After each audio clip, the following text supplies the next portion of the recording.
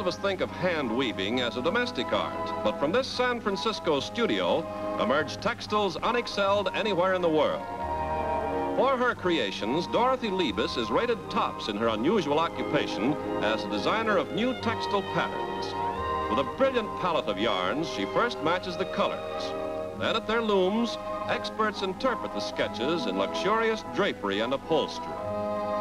Every new fabric is given a trial weave, for the studio experiments constantly with new materials.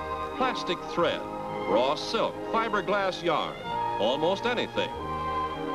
Quickly, a new textile comes into being, typically brilliant in color.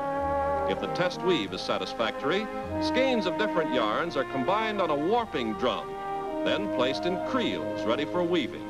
Many fabrics are later adapted for large-scale production in half a dozen leading mills.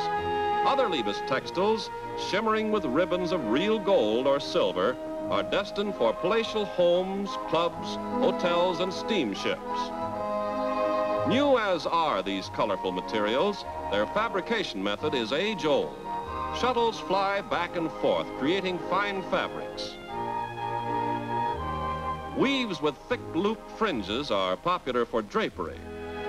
Tying in the yarn for this diagonal pattern is very exacting work. Every weaver in the studio is a highly skilled artist, for the product of her loom must be the exact counterpart of the sample weave and the original design sketch, however intricate.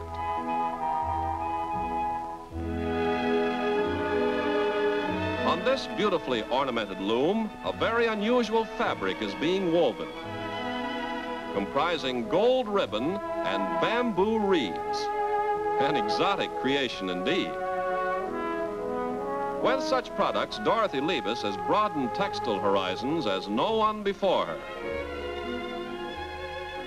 From her looms come an amazing variety of materials. Here, a costly textile is being woven on double warp, a job that very few would attempt. Many ingenious weaving techniques are used in such diverse products as plastic-coated fabrics and automobile upholstery.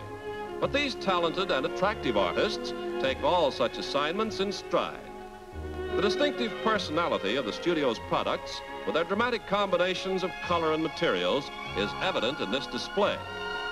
Thus, a new and colorful decorating trend is being established by the unusual occupation of Dorothy Liebes, Master Weaver.